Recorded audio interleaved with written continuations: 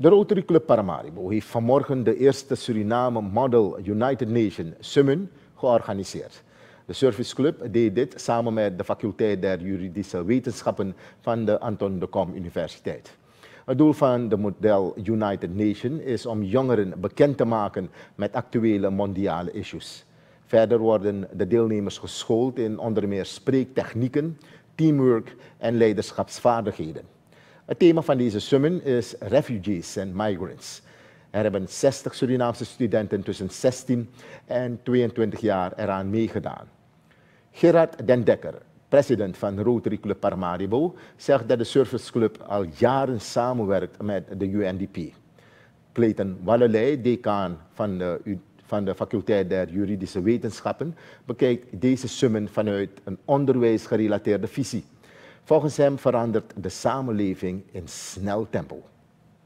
In 2020, the United Nations will celebrate its 75th anniversary. We are glad that the Rotary International will have special attention in the coming fiscal year for the relation between the United Nations and the Rotary and the Sustainable Development Goals, which are very similar and strongly related to the 6 areas of focus of the Rotary International.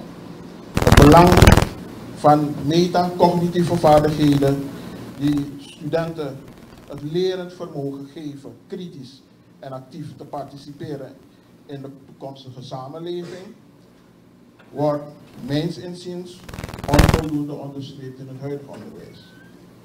Naast digitale alertheid zijn er ook andere vaardigheden die met het oog op de toekomst van belang zijn voor studenten, zoals mediawijsheid, informatievaardigheid, het praktisch en creatief inzetten van digitale tools om een probleem op te lossen en bovenal de 21e-eeuwse vaardigheden. Alexis Armstrong, vertegenwoordiger van de UNDP in Suriname, zegt dat de Verenigde Naties alle burgers wil betrekken bij deze universele familie. Volgens Ildis Polak-Bigli, minister van Buitenlandse Zaken, moet de Sumun niet als een model bekeken worden, maar het moet als echt gezien worden.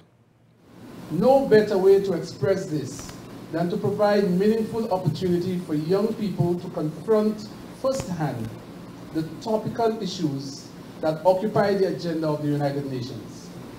Your participation, therefore, in this, the first Model United Nations to be organized by the Rotary Club of Paramaribo, is paramount and a clear indication that as members of the next generation of leaders, you are already capable of articulating and advocating for a world in which every citizen is able to reach their full potential. During the debate of the 73rd UN General Assembly, as lead hand for youth in the community of the Caribbean, Suriname expressed its profound need and also requested the support of the United Nations agency to deal with youth in a special fashion. Dat was dus minister Ildis Polak-Bigli van Buitenlandse Zaken en daarvoor zag u Alexis Armstrong, hij is vertegenwoordiger van de UNDP in Suriname. En ze spraken vanmorgen bij de eerste Suriname Model United Nations Sumun. De Sumun is gehouden op de Anton de Kom Universiteit van Suriname.